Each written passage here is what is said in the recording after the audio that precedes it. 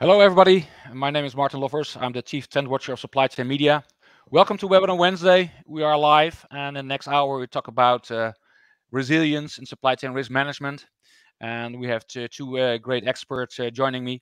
So let me start and introduce the two people you all see on camera.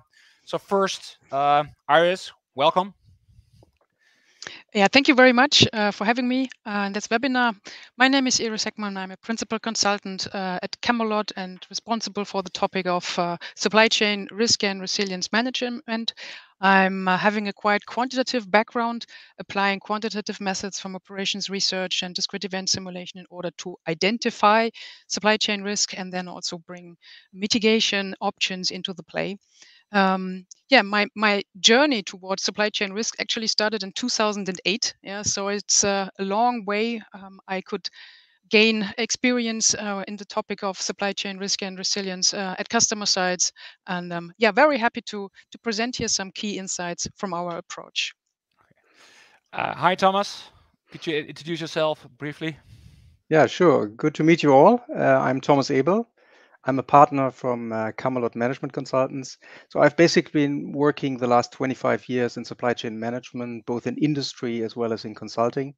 And at CAMELOT, I help clients to optimize their supply chains, also better serve and enable the business. And definitely, especially in the last years, making supply chains more resilient has been a key part of that. So looking forward to the discussion. All right. A few things, household rules. This webinar will be recorded and the PDF will be made available afterwards within 48 hours. And also the recording will be made available on YouTube. Everybody is on mute, so the audience, but I will encourage you to ask questions. So please ask questions along the way. So you have your Q&A functionality on the right-hand side. You see the question bubble, text bubble on the right hand side, so you can have a chat but also have a question, so I will track down if these questions are in a line of the conversation I will be having with Iris and Thomas. I will ask these questions immediately. There will be a Q&A at the end, and if there are more questions, or we run out of time, there's also a 30 minutes afterwards, so we can have a further discussion in the lounge afterwards. And then we will be joining you at table 1, so you have a conversation with Iris, Thomas, and myself. So I will put off the cameras right now, and then we'll move over to the slide deck, so you can enlarge your screen. You see the small 4 arrows in the upper right corner, so you can enlarge your screen, so we'll have a better view on the presentation. All right, so getting along in the presentation. So Supply Chain Media has created an overview called the SCM Consulting Subway Map. So there are a lot of supply chain consultants in Europe, and I don't go through all of them. But basically, we see CAMELOT in the upper side. So they are a large supply chain consulting boutique, I would say. So you have the Big Four and strategy consultant, but CAMELOT is a real supply chain consulting firm, and also across Europe. So that's basically what this framework is saying. You can download this whole slide. There's more about supply chain consulting, who's doing what in Europe. But now we are focusing on CAMELOT and especially on supply chain risk management. All right. First, we talk about. So this is the agenda, and first we talk the overall view, and then we zoom in later on to a business case, and then Iris will zoom in on the topic. But first, Thomas, can you explain why are we talking about risk management at this moment? Yeah, so I think probably you all sense it in the news. We have something like the perfect storm here, right? So we have supply chains which have been stretched over the last decades, basically over the globe. They've been optimized for cost, buffers have been taken out, right? And this is now hitting an environment where turbulence is increasing on all fronts. Yeah, just take the way how we went from Corona to labor shortages, to material shortages, to now a war in Europe and an energy crisis. So it shows an extreme level of turbulence. And I think the question is, so how is supply chain risk management keeping up with that? Yeah, and we think the traditional risk management is still too locally focused. So it still looks too much at single equipment, single plants, and it should be much more network focused. And most importantly, it's much too slow and static for the current turbulent situation. So you can't manage this type of a situation with annual risk assessments. You need a different, much more data-driven approach here, I would say. All right. And if you look at from a larger perspective, we have maybe you have a lot of experience and expertise in supply chain and risk management. But how does it all count? This kind of expertise and experience. Yeah, I think that would be the first. I always would say, well, let's get the most experienced people here, right? Who've seen a lot in the world, who have gray hair, ideally, right? And wouldn't they be good to predict the next risk event? Yeah. Mm-hmm. And I don't know, Martin, whether you know who that quote is from. I don't know. Perhaps you can get a sense. Any No, but spontaneous guess? I'm prejudiced. So it's from actually from the captain of the Titanic. Yeah, and I mean, this guy, he had 40 years of experience in shipping, right? Was the best captain of the world, and then the iceberg struck. So it's also about us thinking a bit. Perhaps we need to accept that we're just not very good at predicting events, because so many things can happen. We don't know where they will happen and how they will happen, and especially the frequency. They will likely be too infrequent for us to remember. And that is just human nature, right? So I think relying on experience is a bit shaky, I would say, in this type of environment. And if you look at the Titanic, there was it was a brand new ship, and it was very robust and very innovative. But still, it didn't work, and all things failed in the Titanic. So unexpected things. But on the other hand, iceberg wasn't that like a black swan for the Titanic. Exactly. So not even a big black swan. And I think so many things could have happened, right? Yeah. And it's just hard to predict them. Yeah. And perhaps we need some different approaches, right? Perhaps we need something much more innovative and much more data driven, yeah, and get kind of the best scientists together, yeah, to predict risks. I mean, that could be another approach, yeah. Yes. So let's look back a bit, a few years, 10 to 15 years backwards, and let's look at what happened in the world, and what is the traditional approach, and how we should tackle the new turbulent environment. Yeah, so we always like to give that example here of the World Economic Forum, because you would say the World Economic Forum, aren't they putting together the most powerful companies on earth, the most powerful institutions, which have endless data to predict what's going to happen, right? Mm-hmm. And they have this interesting risk report. You see the top 5 risks. So let's see how good are they actually at predicting risks, right? So if you see, for example, 2008, right, to roughly 2012 here on that list, right, of the top risks. We had fiscal crisis and financial failure here at the top risk, yeah, for the economy and for companies. And why was that, right? That was basically a reaction to what happened, and many of us would still remember it, in 2008 and 2009 with the financial crisis, right? With people carrying carton boxes out of the Lehman Brothers buildings, right? Yeah. And then suddenly you have other events, right? Suddenly climate change is popping up, yeah, 2011. And why was that? Okay, perhaps there the year before we had a big heat wave in Europe that sent a lot of reminder to people that global warming is still a fact. Yeah. Yeah. And I think we could go on like that to see that there are so many things which could happen, like then in 2014, suddenly infectious diseases coming out of nowhere. And of course, what happened the year before, it was the Ebola crisis, yeah, with very bad implications in Africa.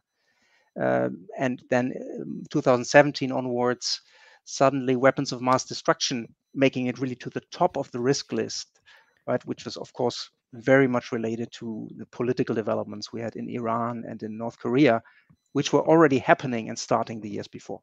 Yeah. Yeah. And now you guess, right? I mean, what was the top risk in 2021 last year?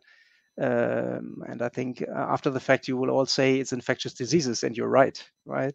Yeah. And so due to that, I would say, well, compliment to the World Economic Forum, they're really very strong at identifying risk, but after they happen, right? And that is also Yeah. something we think we really need to acknowledge. We are awful at predicting risk events before they happen, especially the infrequent ones and the severe ones. Yeah, so let's be realistic about what we can do and challenge how we deal with this traditional approach of managing risks. Yeah, it's interesting to see, the heat wave of 2010. Now we are in 2022, and we have another terrible heat wave all around the world, the Yeah, worst in 500 years. So it's even, getting to the extreme. Although we have seen it looking backward, we could have seen it. But then again, last year we had a lot of flooding in China, and now we have a huge global heat wave. yeah, and I think you can see how in the last years the whole topic of climate change, right, has climbed up the ladder with people like, I think we had the hottest 5 summers, right, in the last 7 years or so, right, and we have a lot of flooding, as you say. So, and that people are focused on that again. But will Yeah. that be the next big event which is striking? Frankly, we don't know, and we cannot know. Yeah. And looking at this graph, there are only 5 boxes for each year. But if we have to tick in the box for this year, I think we could tick all these boxes. Yeah, you could take them all. You're right, right? You could warfare, yeah, Yeah. climate change, yeah, And scarce resources. So they're all there, right? and they are more and more interdependent than before, I would say. Absolutely, yeah. All right. And that's why So we would say yeah. like an approach which puts a strong focus on understanding the full network, right? And the interconnectivity becomes more and more important. So if you get to drill down to the supply chain environment, so how do you relate to this? How do you get to a more modern supply chain decision making? Yeah, so we would say, and that's also why the title of the seminar, right? Where we said, let's get rid of the illusions that we can manage risks. Let's move to what we call risk-aware decision making, which is a much more modern approach. Yeah. And it needs basically 3 new capabilities. And one of them here we can see here is we need to rethink how we measure supply chain success. I think we all know kind of the world of service cost and capital. We've tracked that up and down on different levels. So we're experts in that, right? But we need to start actually measuring and quantifying risk. And that is, and actually embedding that in decision-making processes. How to do that? Yeah. Yeah. Let's see in the course of the presentation. Yeah. Yeah, but I was wondering, when I look at to the left-hand side, service cost and capital, 10 years ago, David Simson-Levy tried to take a cost number to risk, and to try to squeeze risk management into the triangle on the on the left-hand side. But now it's quite hard to put a label on sustainability and risk, I would say, and that's the reason why you added these 2 arrows next to cost, service, and capital. Yeah, our approach is very much we just need to start measuring these 2 success criteria as independent performance criteria, right? Yeah. Of course, they have an impact in the end on the cost, on the service, but I think there's a broader way of expressing risk, for example, as an estimated or projected lost profit, right? Yeah. And sustainability, I don't get into that. That's a whole new discussion, which also like we're very much standing at the beginning. Yeah. But based on what you said, I think also, yeah, multi-objective decision making is becoming more and more important, right? Yeah. So And it's not only service and cost; it's also many other factors which need to be taken into account. yeah, you're right. Yeah, and it would be too simplified if you would keep on using the triangle on the left. So that is probably your message here. Absolutely, yeah. So how do we get to a sense of risk awareness decision making? Yeah, I think once we've cracked the nut, so to say, how to quantify risk and risk impact, I think it's of course not all about quantification and measurement, right? From my experience, the most important change is people and processes. And we would say companies should focus on 5 key processes in their supply chains and how to better reflect risk in these processes in a very targeted and prominent way. Yeah. Just take one example. Yeah, so on the very left, so it's the network design. So running supply network optimization, for example. So, for example, asking yourself, do I stay with far sourcing or more near sourcing? And the way how these decisions have been made over the last decades has very much always been driven by unit cost, by CapEx, by savings, by NPV. And then there was also risk as an additional qualitative assessment. And we think that's not good enough anymore in our environment. We need to really introduce risk prominently into the equation of decisions in a very quantitative way. Yeah. And yeah, similar, we see a very important topic, supply chain parameterization, the second from the right. Yeah, how do you define your buffers, be it stocks or lead times?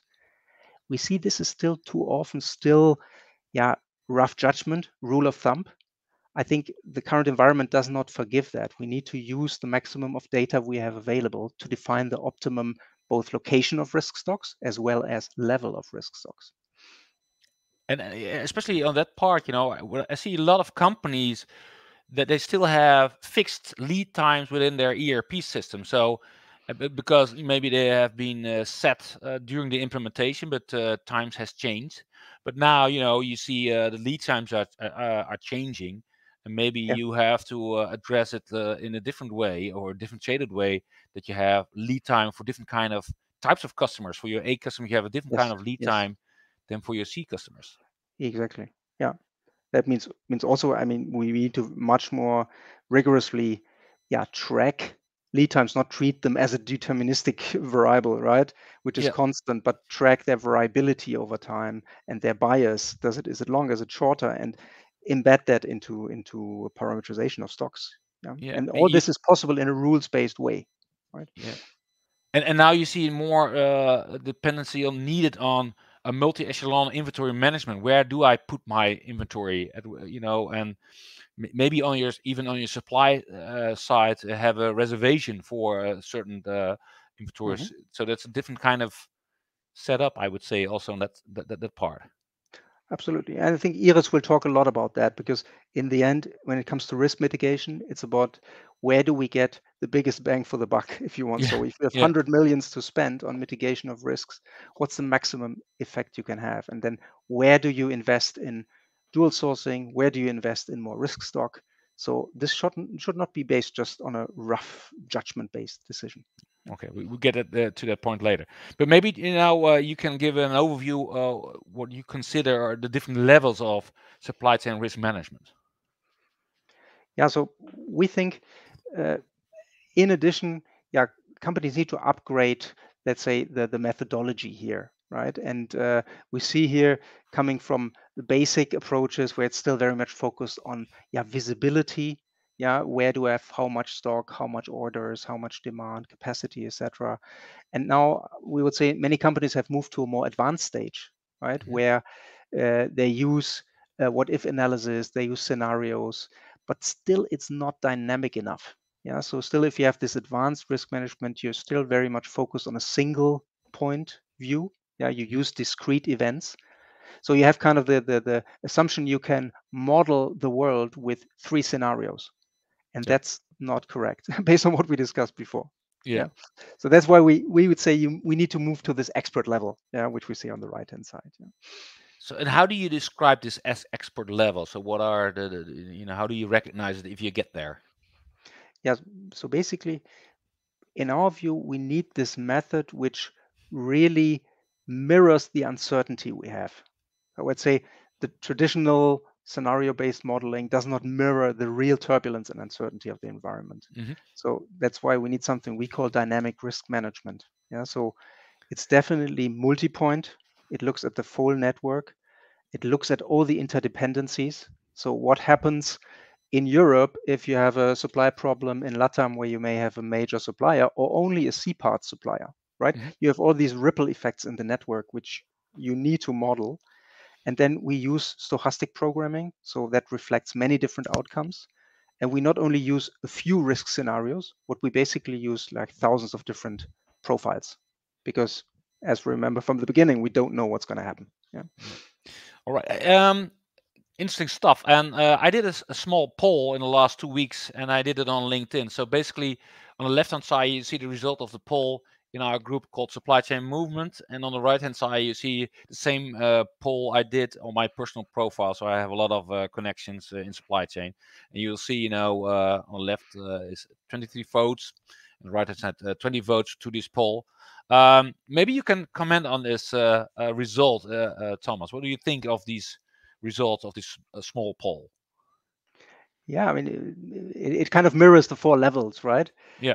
And yeah, it would basically show, and I would kind of agree with that most companies are more in the basic intermediate stage, so they're more focused on the visibility. Yeah, so where are they covered against uncertainty and the supply chain network design? Mhm. And when it comes really to the stochastic modeling or programming, which I described, and really using scenarios effectively, right? There's still a lot of room for improvement. Yeah. Yeah. So I think many people are talking about scenarios, but how to actually use them, yeah, effectively, right? That's still some gaps here. And interesting that we don't really see so much of a difference, right, between left and No. right-hand side. No. So yeah. And maybe we should have a larger survey to cover all this. But when we look to the world right now, and it's now very much dominated, especially in Europe, about gas price and the coming winter. So how do you take into account this kind of development in the gas prices and as such? Yeah, I mean that's and I'm from Germany, right? And you can imagine this is a huge topic at the moment, but not Yep. only in Germany, also in other No. European countries, right? And in terms of the requirement and the role the supply chain can play here, this is actually, yeah, a big opportunity as well. So what happened to us at a client where we implemented that new risk-aware decision-making approach, we got a request basically from the board where the question was, so how does a 3 months gas shortage, yeah, impact us? And concretely, how does it impact the sales and the profit? And if you have this type of a new approach implemented, it becomes more of a topic of press of a button, well, plus some validation, of course. You can give an answer very quickly.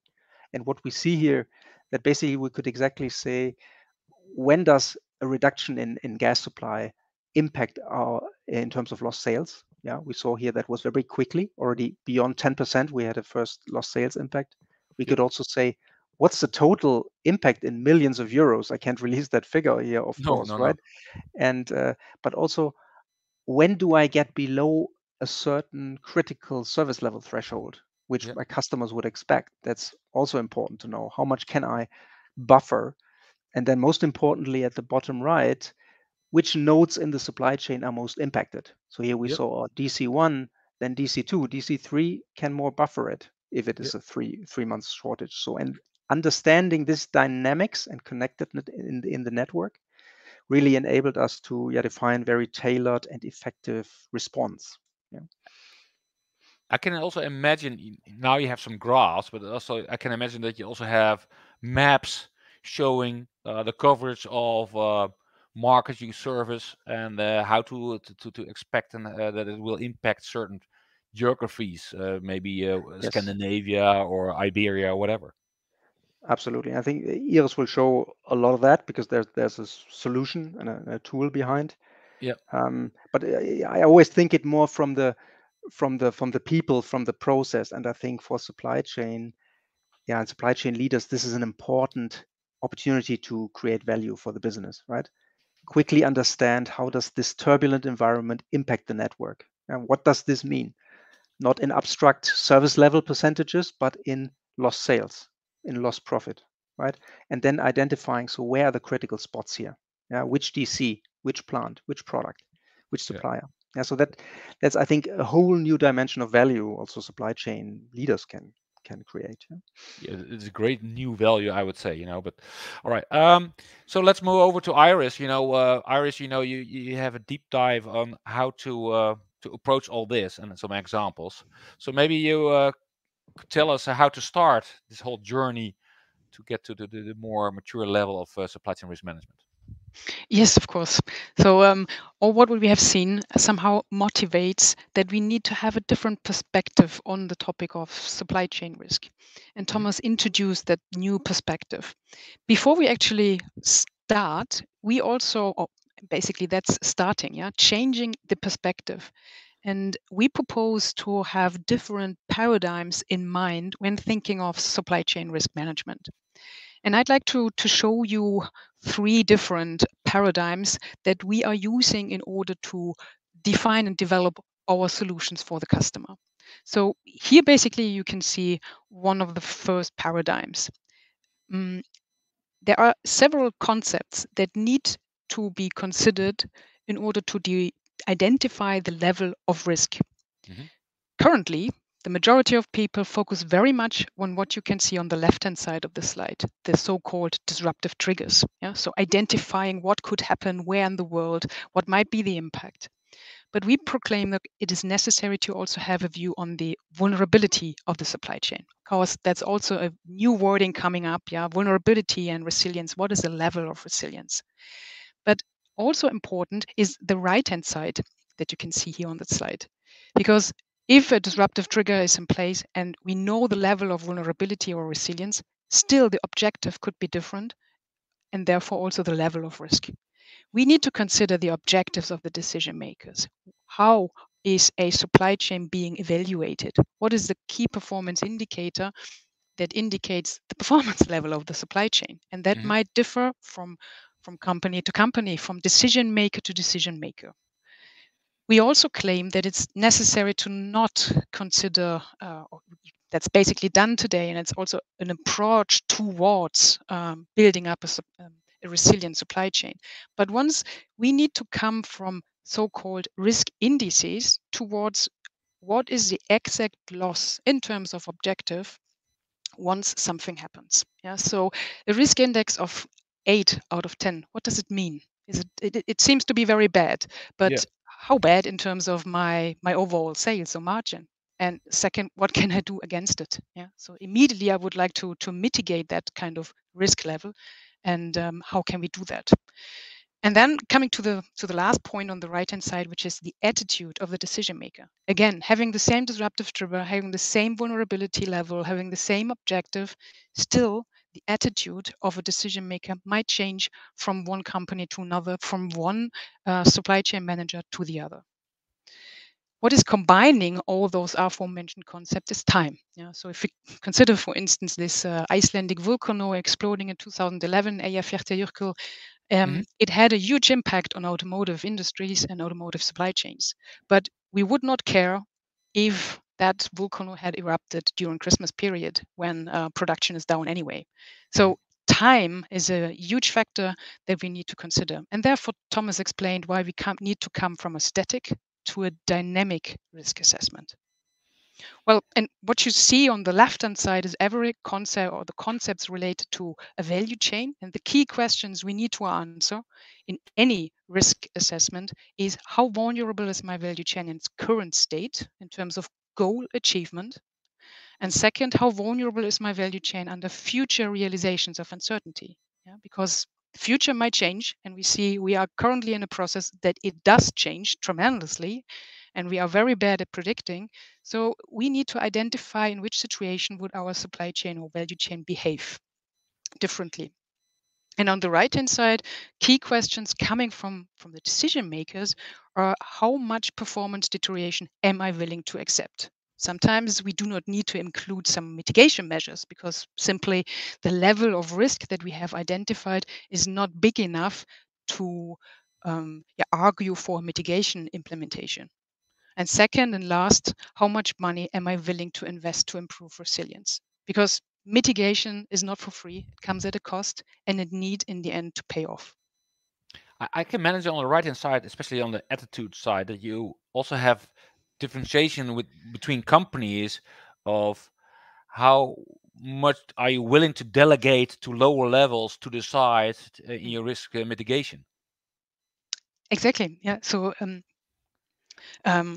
there are so many differences that need to be discussed among the different decision makers, and it also depends on the view they have and the level of responsibility they have on the supply chain. Yeah. You know, and so this all complexity is urging for a new kind of a change in mindset, I guess. Yes. And that's exactly the second major paradigm that we want to propose. Mm-hmm. And it's kind of the heart of our overall process or approach.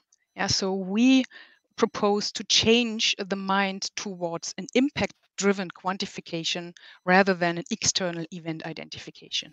Mm-hmm. So if we take, for example, again, the example of this Icelandic volcano, yeah, that's a disruptive trigger. And that disruptive trigger had an impact on the effect on the supply chain environment via releasing that ash cloud. And then it had an impact on the supply chain itself. But it was not that kind of a diffuse impact. It was a very precise impact on a specific process, namely air freight transportation. Yeah? So via this release of ash cloud, the air freight transportation in Europe was hit. And while it's very difficult to predict and to describe the impact of a volcano eruption, what we can do very good is to model the impact on a specific process. Because a process can be described like with capacity, yeah, or with lead time or with cost. So basically, we could say that impact would be equal to a capacity of 0 in between specific dates, or a lead time increase close to infinity. Yeah? So we can model those kinds of impact, and we should focus on the impact rather than on the identification of events that might occur or not. And then we are, pretty much good in knowing what our supply chain and value chain processes are looking like. And then we do not care whether that's a volcanic eruption, a hurricane, or a labor strike. So that's what we proclaim, stop chasing events and focus on the identification and quantification of the interdependencies within the network. Because then we are good in quantifying criticality of resources and good in defining and quantifying what mitigation actions are needed. But I can also imagine that, especially in this kind of complex time with the Ukraine war and a drought in all over the world, that there are all kinds of ripple effects and maybe different kind of disruption all over, interdependent, and maybe or you have a first, second, and third order effects. So is it also are you still able to model all this kind of ripple effects in this in the dependencies? I mean, the ripple, we have maybe to differ here between two levels of ripple effects. One ripple effect would be everything that's external to our supply chain. Yeah, as you said, Ukraine war also had an impact on availability of suppliers close to that area. Yeah. That's something that is not directly connected within the supply chain, of course. Yeah, so it's something external to the supply chain. But then, if a specific process like delivering the delivery of a specific supplier is interrupted, then of course it has directly internal ripple effects in the supply chain. Okay. And yeah. as we are describing the supply chain via digital twin, yes, of course, that's something that we can model equally. Okay, we get to that later on. Yes. And you have a third paradigm shift, I reckon. Exactly. Yeah. And the third one is that we propose to shift from reactive to more proactive assessment. So what are we doing today? Yeah, we consider transactional and master data, so information about the network and the processes via different parameters in our supply chain planning solutions. What we get out of it is something that we call a tactical reference plan. Once now we have an effective future that is occurring, for instance, a port lockdown, then traditional risk management starts to identify where are my risk or my shipments at risk. What can I do against it? Well, there is nothing to do, right? It's very difficult. I could send helicopters, would look very strange in front of a port and also would not work. Yep. Instead, what we propose is to use the exact same data as had been used for supply chain planning and conduct stress testing and mitigation optimization. And as explained earlier, we now do not consider events, but rather we consider how a specific process would look like if being impacted. Yeah? So, for instance, capacity would decrease tremendously, or demand would increase. Yeah, or in the COVID situation where we also had a combined cost increase over time. And of course, we also need to consider normal operations. And that's also something that is very often forgotten in risk management, because we want to prepare not only for the bad situations, but also for the normal operations. But anyway, if we consider those impacts on the processes, then what we can do is to adapt our supply chains and particularly the parameters within our supply chains to a new level. Yeah, knowing if we use this capacity level, for instance, then our underlying supply chain is pretty much prepared. And then exactly that's what we can see here. Yeah, we need to reparameterize our capacity, for instance, or our inventory, or any other mitigation option, and we will talk about that later. Why does it help us? Now, if we consider tomorrow, we need to adapt the capacities. We get a new tactical reference plan that is already incorporating potential future realizations and is prepared for that. So if we encounter again a port lockdown or a different future and even a different future, then traditional risk management would start and identify, okay, there is a limited risk compared to the situation where we have not included any mitigation option. And that's the overall goal. And we can only do that if we think from a proactive perspective rather than reactive. So the good part of all this, you have these maps with all those ships at risk, and now that's getting up. We have more insights with on maps of all this. But on the other hand, you have to also match capacity and service level, and well, in the middle, the stress test to get a better view. What does it all mean? All these ships and all Exactly. these green and red dots. Exactly. Yeah. So that's something that we need to do prior to something happening and hitting our supply chain. Yeah, makes sense. So if you see all this, so we have a new approach for tomorrow. You explained it. So what are the overall guiding principles for all this? Yeah, so to sum it all up, yeah. So first of all, we proclaim to stop chasing events, yeah, because you will never be complete, and as Thomas pointed out in the beginning, also not right. Yeah. Second, we say prepare or start preparing today, because we never know when the next big thing happens. Who had the possibility to predict something like the corona pandemic or the Ukraine war? And we don't know what will happen next. Yeah? Mm-hmm. And third, structural vulnerability is the real risk. If we know about the interdependencies within our network, we are pretty much prepared for whatever comes up next.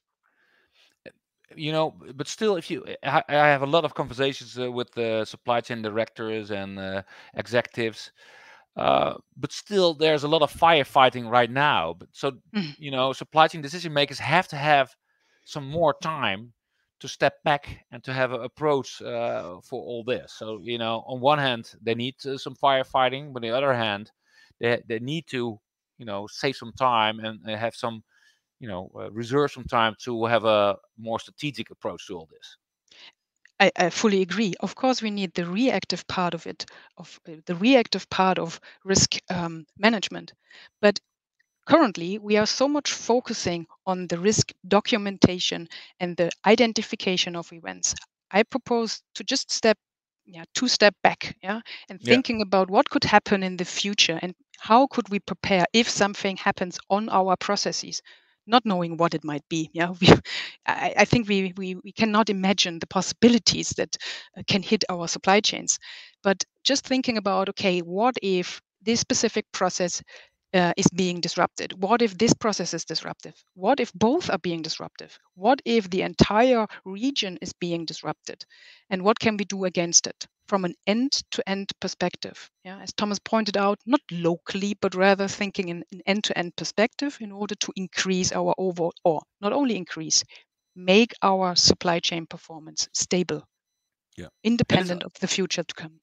But it's good to see that the people listening in right now, they're already taking a step back in this hour to have a look at all this, and so that's a good starting point. Yes. All right. So let's get to the third part, and then we get to examples. What you have explained earlier. So maybe you can now have a better definition of what are the core major capabilities to get to this point. Yeah, so what we would need in order to provide answers to the aforementioned concepts, because concepts are nice, but now we need to put it into a specific approach, and the approach might also be nice, but the approach can only be as good as our customers are satisfied and happy with the results, and also have implications on how to redesign their supply chains or reparameterize their supply chains. But coming to the approach itself, we propose a new data-driven approach, and it consists of 3 major capabilities, namely network planning, supply chain stress test, and allocation and design of mitigation strategies. The first pillar, strategic network planning, focus on answering questions within the network. So we have a supply chain network, and normally what we need to do is to answer several questions, which is the same as making some decisions: where to source, what to produce, when and where, how much to store, what to ship when, how to allocate demand. So that's our normal way of planning, so to say. And we propose to have a first strategic network planning possibility, which is then optimizing the overall supply chain performance while taking those questions into account. Now, this plan provides us the possibility to compare what if something happens. And that's what we do in the supply chain stress testing. Because in the supply chain stress testing, we need to consider uncertainty to supply, suppliers being disrupted, infrastructure not available, whatever you can think of, and to uncertain costs. As we currently are encountering, material costs have increased tremendously. What is with uncertain prices, development in the future?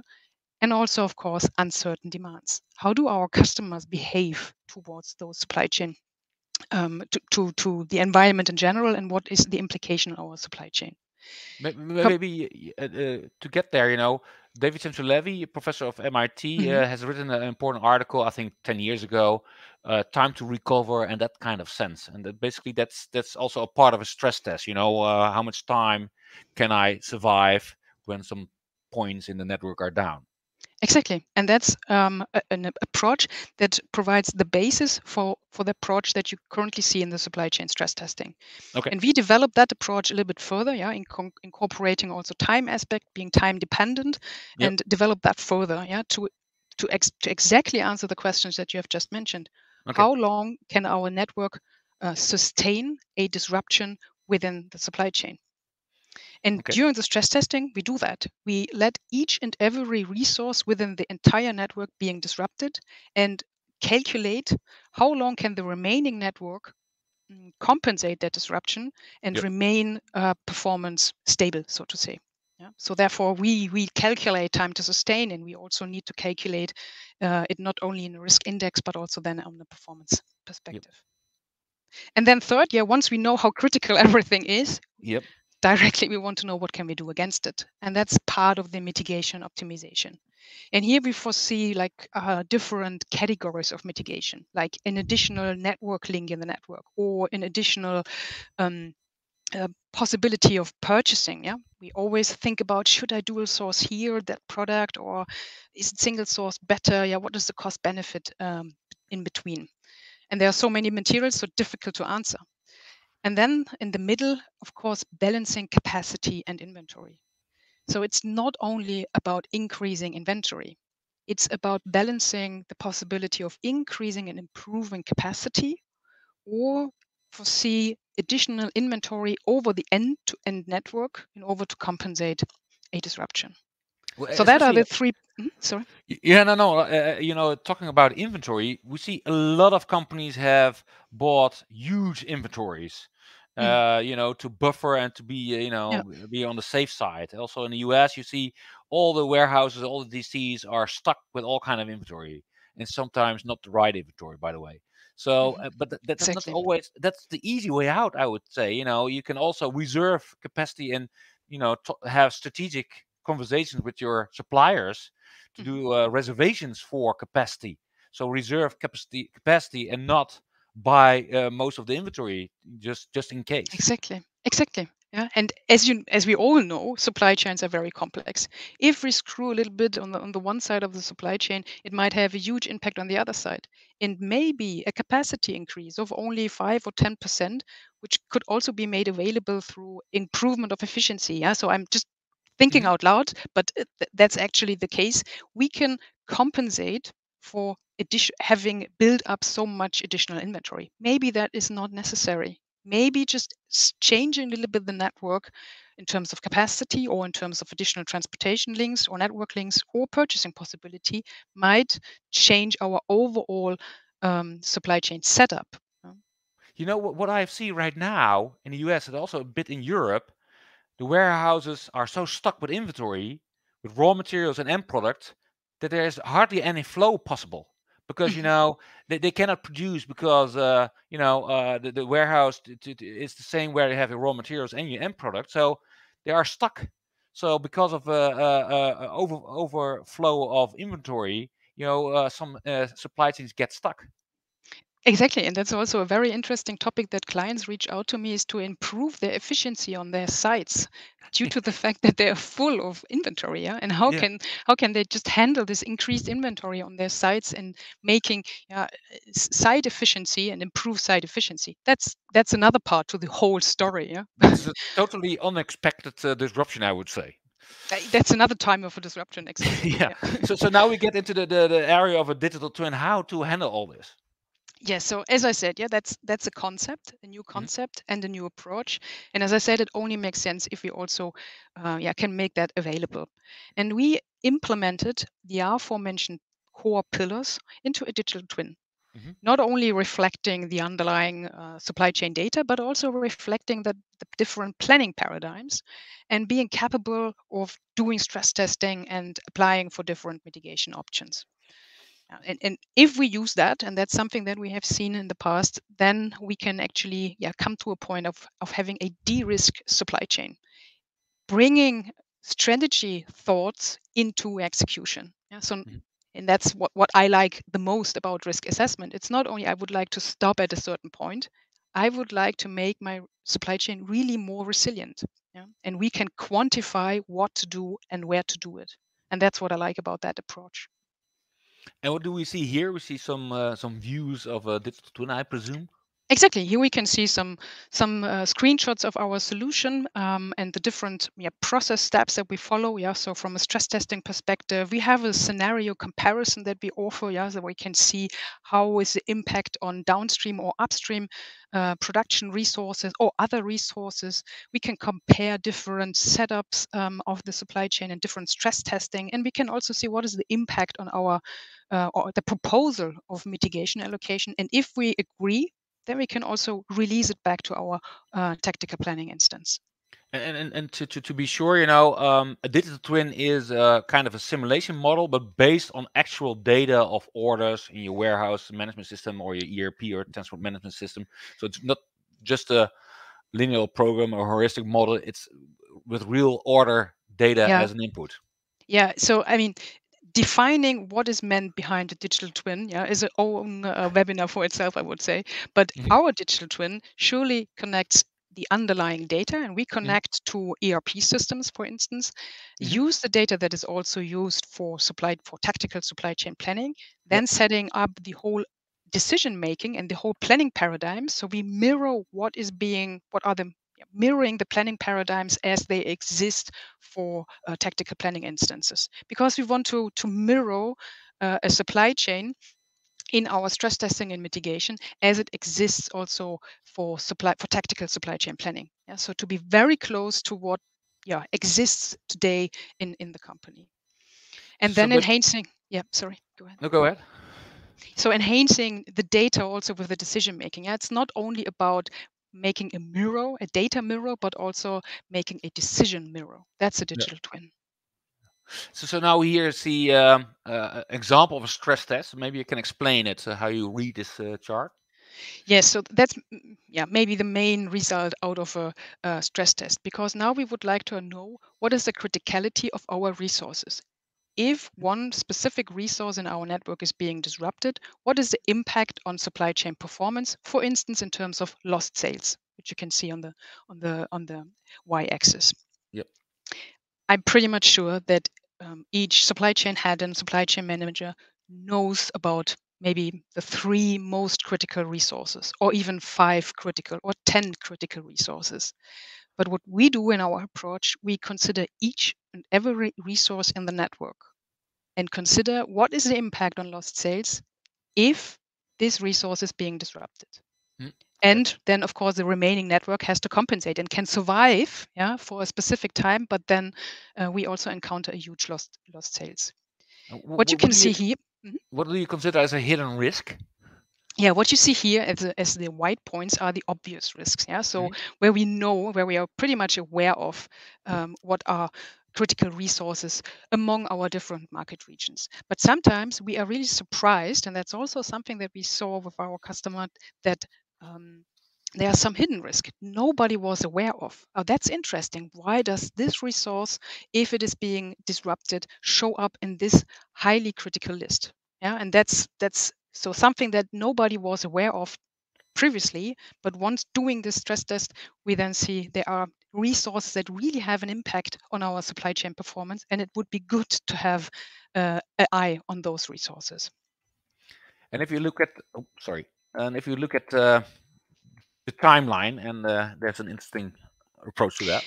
Yes, so once is to know about the critical resources, but as you maybe agree, a disruption can have different length of one might only endure like 1 week or 2 weeks, but we also might have a disruption duration of 4 weeks and 6 weeks, and that's what is depicted here. And it directly has an impact on supply chains in terms of the production volume, the overall production volume. And what you can see here is that for the green resource, the increase of disruption duration from 1 week to 2 week to 4 week into 6 weeks has an impact on the production volume in percentage. Compared to the white resource, this impact is higher. Yeah? So just considering the supply chain impact a resource disruption has, we can see, okay, the green resource might be more critical than the white one. Okay. But what we need to do, and that's maybe exactly on that slide, is to see we need to compare that in terms of lost sales, because we are not only interested in supply chain impact, but we are also interested in the financial risk that is behind an impact on a resource. And now we can see that the white resource has much higher lost sales combined to the different durations of a disruption than the green one. So we need to take really track of the white resource instead of the green one. Interesting. And you know, what kind of mitigation strategy can you follow in this case? Or yeah, that's maybe also interesting to see from a stress testing perspective. We identify critical, and we identify how critical and what are the interdependencies. Yeah. And here, what we can see, for instance, from a monitoring perspective, we see for the green resource, we do not need to take care for 1 to 4 weeks of disruption duration. Yeah. But if it increases to 6 weeks, then we need to do something. So also from a monitoring perspective, we see, okay, our green resource is being disrupted. What can we do? We should do something. And then immediately we have this war room situation, very reactive, because everybody's worried about this disrupted resource. Here, we clearly see at which point in time we need to care. Yeah? So 1 week, 2 week, 4 weeks, we have the same amount of lost sales, but only jumping to 6 weeks, it increased tremendously. So with regards to monitoring, that pretty much helps us. And now coming to mitigation, exactly, because stress testing is one, knowing the criticality, but the second is what can we do against it. And as I said, there are so many different opportunities. And here we have a look on the decision making in between dual sourcing. Does it pay off? Yeah. And we need to answer that question for which product, for which site, and in which quantity should we go for dual sourcing or not. And therefore, I've depicted here on the left-hand side if dual sourcing is beneficial, and on the right-hand side if single sourcing is more beneficial. We see different sites and key materials, like 3 different key materials. If we consider site A on the left-hand side for dual sourcing being beneficial, we see that the second product and the third product are beneficial for dual sourcing, while the first product is not. Yeah? And we can do that for all the different sites within the overall network. And if you consider the number of materials that customers have and asking themselves, particularly in the pharmaceutical industry, should I consider a second supplier for this material? There are so many materials. Yep. where to make a decision, where to make a cut, and we can propose which material would make sense in terms of stabilizing supply chain performance. Yeah, so that's why you can see here the different risk optimal dual sourcing ratios. Cool. If you look at next to dual sourcing and single sourcing, you can also expand your capacity. So how do you explain that kind of decision? Exactly. Yeah. So we can have a capacity increase, and here we see on the x-axis the proposed capacity extension, and on the y-axis we see different resources. And there might be now some resources where we do not need to include a major capacity increase. Yeah, so it's not beneficial at all. So we do not need to consider those capacities. Yeah? Maybe it's just below 10% something. But then there might be some capacities or some resources where we should focus on increasing the productivity of those resources, because there are higher than 10% capacity increase as being suggested by the mitigation approach. And then there might be some resources that really have a larger increase, like more than 30% of their current capacity level. And that clearly indicates, okay, we might need to go here for an expansion and consider CapEx if it's beneficial also from an investment point of view. And that's kind of a visibility giving to the customers to which resource should I focus on. Okay. Well, in which term, yeah. Yeah, that's interesting to have a more analytical approach of your whole portfolio and also your capacity points. I would say also your own on your outsource one. So, exactly. Wrapping up, we're getting to the end of the webinar. So maybe you can say what are the main approaches, and then we go. Yeah, maybe wrapping it up. Yeah, what does it all mean if we consider strategic network planning as a base case situation, comparing it to different disruptions through the stress testing, and then the proposal that mitigation options give, and seeing, okay, particularly here for the capacity case, we see we can offer decision support with regards to where to redesign your capacities today for the uncertain future of tomorrow. Yeah?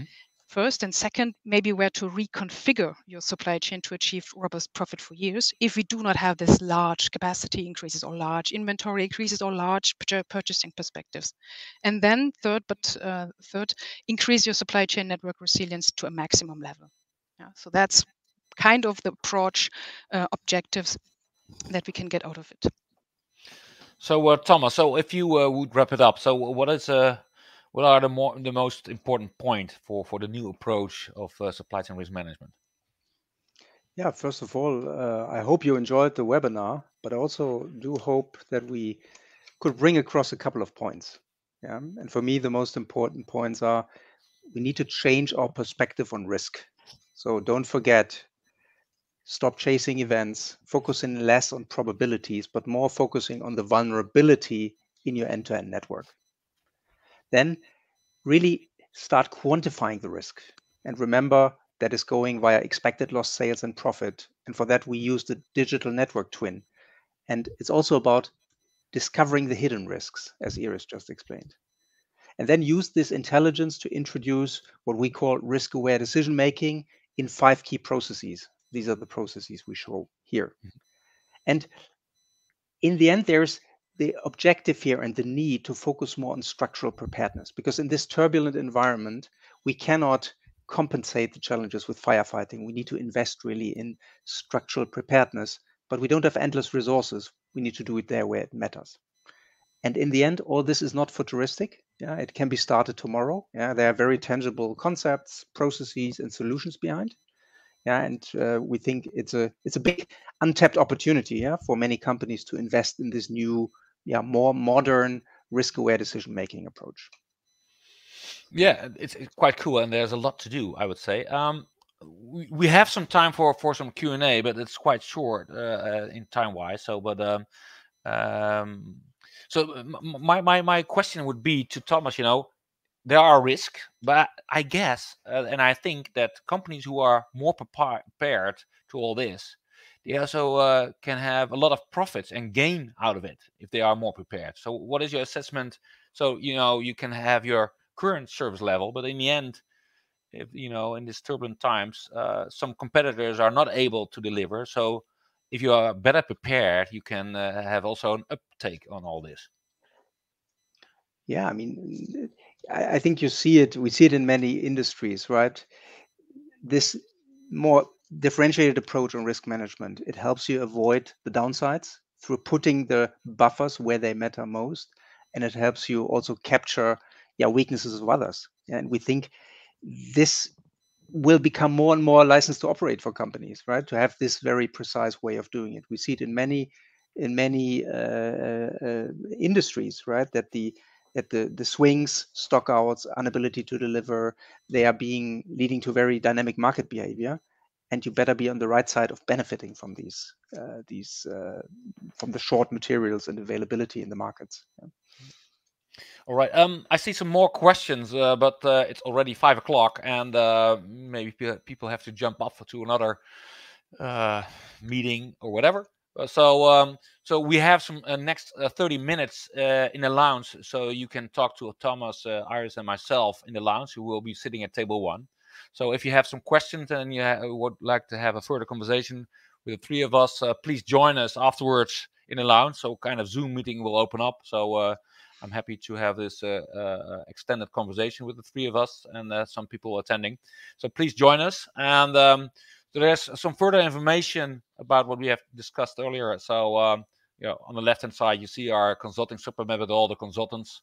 And on the right-hand side, you see the contact details of Iris and Thomas, and also some direct links to the avatar tool of supply chain risk management, and also an article written by Iris and Thomas.